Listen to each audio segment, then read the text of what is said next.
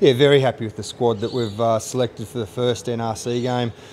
It's what this competition's all about. You know, you mentioned we had some injuries with Gill, Curtis Browning, but with them being out provides opportunities for youngsters like Michael Gunn and Adam Corsick to come in and get some experience of top rugby.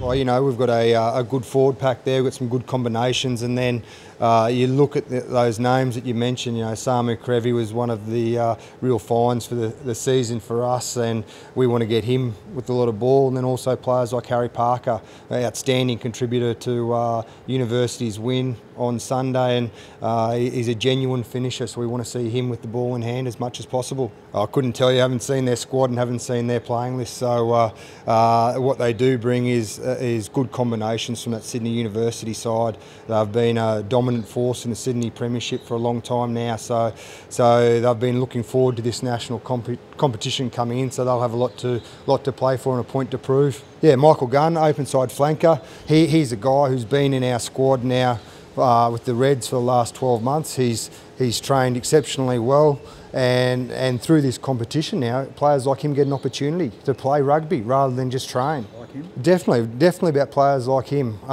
You know, we need to bridge the gap from club rugby to super rugby as much as possible. You know, it's this pathway now with NRC is crucial for that, and to upskill players like Michael Gunn, Adam Corsicks, Andrew Reddy's is just invaluable, and we'll see the benefits from this competition for a long time to come. It's really exciting to be able to play in the first game of the NRC, and off the back of the grand final win, you know, rocking up yesterday, half the team of guys you were trying to bash on Sunday, and then quickly get together as a side and build into this exciting new competition. It's really exciting.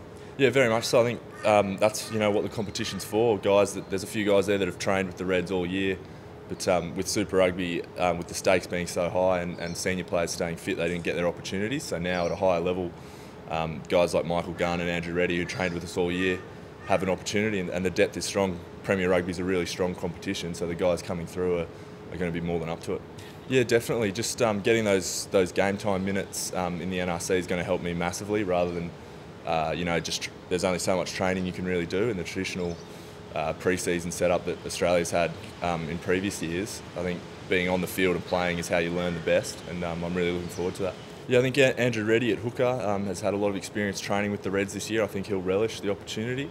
Harry Parker at uni, I had the pleasure of playing with him, and he scored an insane amount of tries this year. He's a great finisher, so it'll be exciting to see him, and a guy like Brando Varlo is an interesting story, who actually played for the Reds straight out of school and then went away overseas to Japan and France, I think, and now he's back in Australia trying to further his career, so it'll be interesting to see how he goes. Yeah, very much so. I think I had a few tough years of injury, and now I've got a little taste of Super Rugby, but now to have, you know, sort of a 9-team competition to just play week in, week out will help my skills, and to have those younger guys playing with the likes of Jake Schatz, who has 50+ Super Rugby games to his name, can only sort of help their development, and then if that's happening across the country, it's got to be good for Australian rugby.